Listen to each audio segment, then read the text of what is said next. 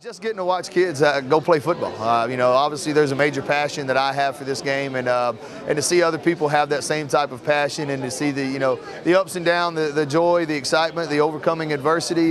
Those are exciting things to watch, and especially when you watch young men do it. Knowing that it happened to me 15, 20 years ago, and to watch other people kind of hit that cycle again, it's an exciting thing to be around.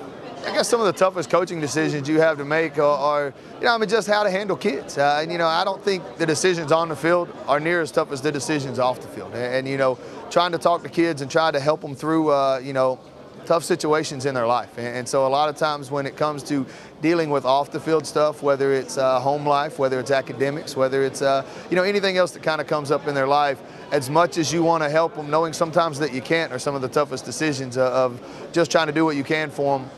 But always try and remind them that, football is an outlet. Football is a great opportunity for 2 or 3 hours a day, but, it's not who you are. But it's something that you do and something that you love to do. And so continue to love to do that, but don't let it kind of define who you are.